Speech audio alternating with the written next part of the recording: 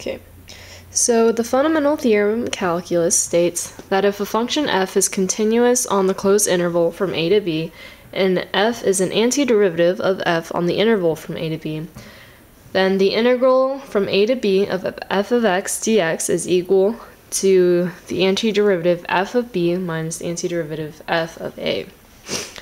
So, an important part to this proof is writing the difference capital F of b minus capital F of a in a convenient form.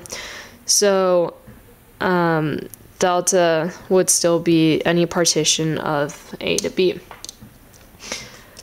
And some guidelines for using the fundamental theorem of calculus is first, provided you can find an antiderivative of f, you now have a way to evaluate a definite integral without having to use the limit of a sum.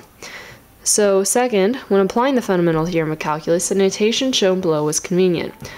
And the notation shown below is the integral from a to b of f of x dx is equal to the antiderivative of f of x, and then from a to b. And this notation basically is the same thing as just saying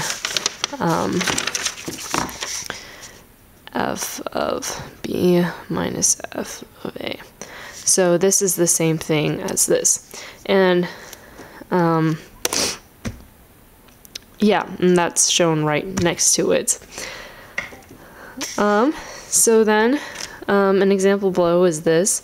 So say you want to take the integral from 1 to 3 of x cubed dx, then the antiderivative of x cubed is x to the 4th over 3 plus 1 is 4, so x to the 4th over 4, and that's shown on the right side. So then afterwards you need to plug in 3 for x and then 1 for x in this antiderivative.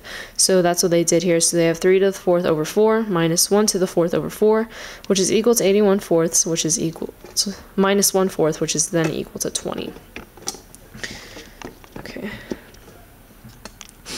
And then lastly, it is not necessary to include a constant of integration in the antiderivative.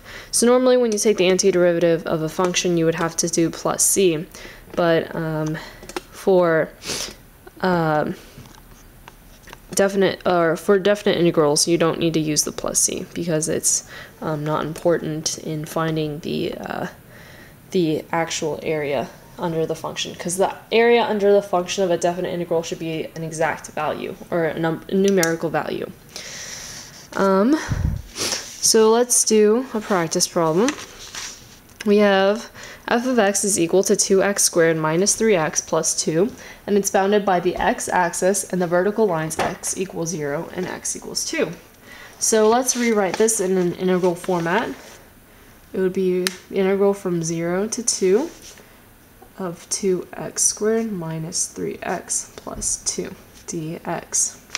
Okay, the next step is to find the antiderivative of this, and that would be 2x to the 3rd over 3 minus 3x squared over 2 plus 2x. And then remember, we don't need to do the plus c because this is a definite integral since it's from a numerical value to another numerical value. And then we need to solve this for 0 and 2.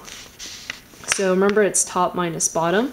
So 2 to the 3rd over 3 minus 3 to squared over 2 plus 4, all of this minus 0 over 3 minus 0 over 2 plus 0. So this is just 0. So we just need to solve for this left side. And 2 third power is 8, so 8 times 2 is 16 over 3 minus 12 over 2 plus 4, and then this further simplifies to 16 over 3 minus 6 plus 4, so minus 2.